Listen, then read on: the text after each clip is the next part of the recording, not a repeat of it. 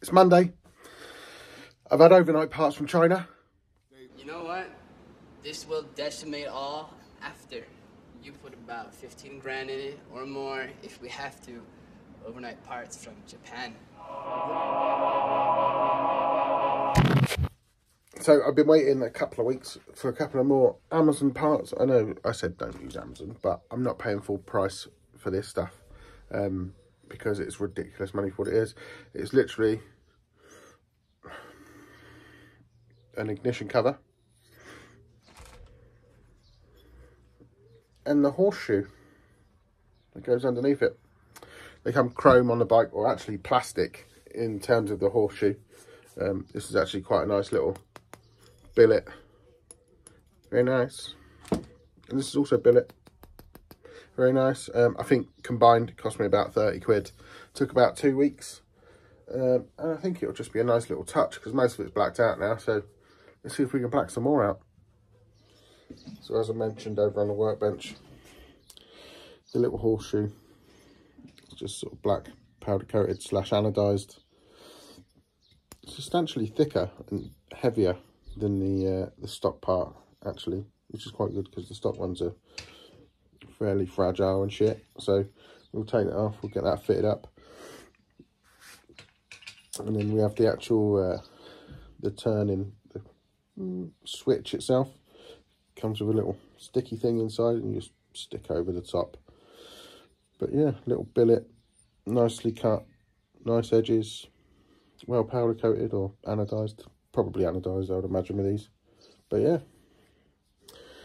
and it gets, so I'm still going to have the chrome bezels on the Speedo, but I think these will be a nice little addition up front just to help black things out, to go along with the general theme.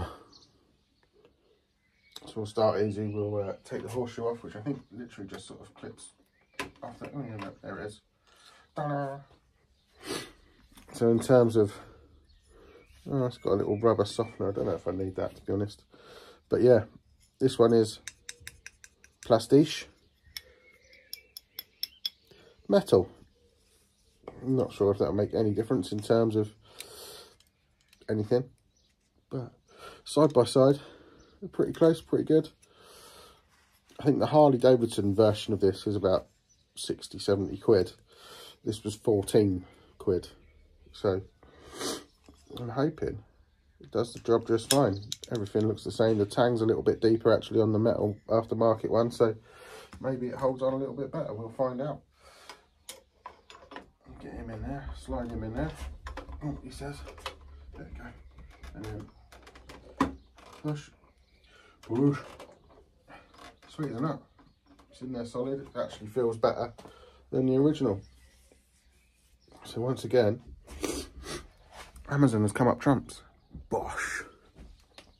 And then it's just time for the ignition switch itself.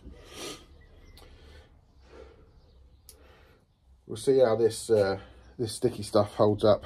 My only reservation is that generally Chinese copy 3M is not 3M, as we know. It tends to be a bit weak, so we'll see, we may have to change that out for some Gorilla Tape, but we'll give it the benefit of the doubt.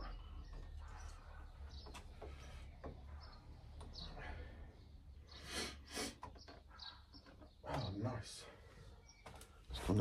I'll show you, wait there. There we have it. Probably the quickest, easiest install video I've ever done.